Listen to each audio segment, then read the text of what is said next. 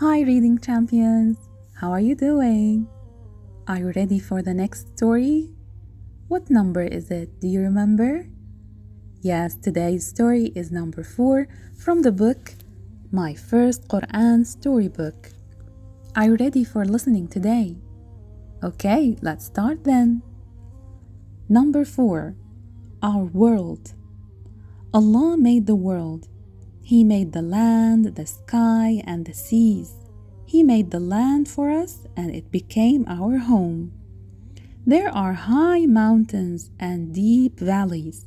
There are green forests and dry deserts. There are lakes and rivers. Allah made them all. Some people live in the cities. Some people live in the villages. Some people live in tents in the desert. The sea and the land meet on a beach.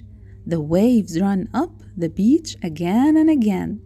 They look frightening and make lots of noise. But Allah does not want us to be afraid. Allah controls the seas.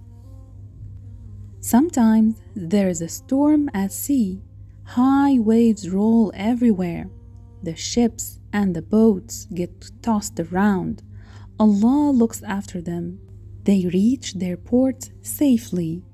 Allah has made the sky above our heads.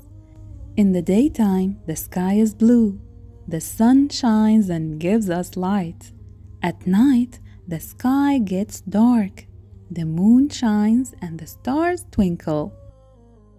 Sometimes the wind brings the clouds. They cover the sun and we cannot see it. When there are a lot of clouds, it starts to rain. The rain washes the flowers and the trees. The air becomes clean and bright. Everything starts shining. The houses, the streets, and the cars. Allah has made the world for us. We live here. We play here. We go to school.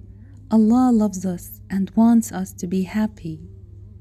That's why, my dearest friends, we are always saying Alhamdulillah.